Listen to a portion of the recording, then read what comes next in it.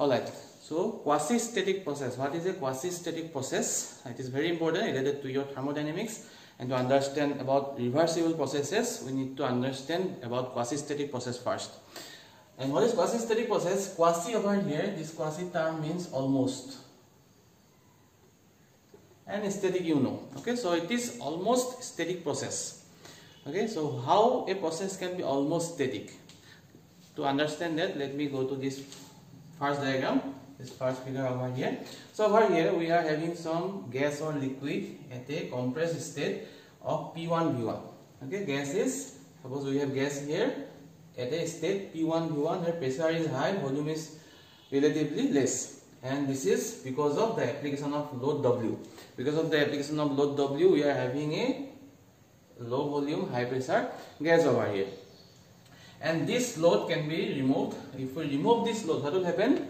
If we remove this load, then suppose the load, we are having two stops here, so the load is gone from the initial position to this position. Okay, so if we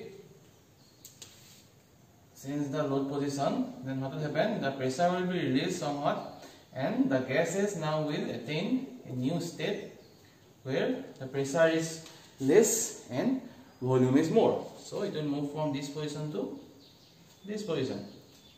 Okay, over here we have pressure P2 and V2. So it's a normal process. What happened here? We have changed the state from P1 and P1 to P2 to V2.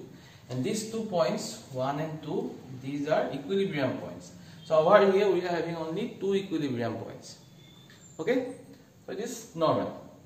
Now let me describe the same scenario in another figure using another setup where we are having same amount of W with same condition. The gases are at same condition P1 V1. Now, but the difference is that we have divided the single load W into n number of small loads, small w. These are n number of small loads which each equal to small w. Okay, so ultimately the total load is same, but the divisions are more here. So instead of releasing the load at once, we are going to release the load in the second case one by one. So if we remove this first load over here, then what will happen? It will move from this position to this position. Okay, then we are going to remove the second load. Okay, if we remove the one by one, if we remove the second load, then what will happen? It will go to this position. Okay, so if we go on like this, if we remove the loads one by one now, then what will happen? Instead of having 2 equilibrium points like the previous case, now we are going to have n number of equilibrium points over here. Okay, the difference is that in the previous case we are having only 2 equilibrium points, now we are having n number of equilibrium points. And if we increase the divisions and make it infinite, then what will happen? We will have infinite number of equilibrium points.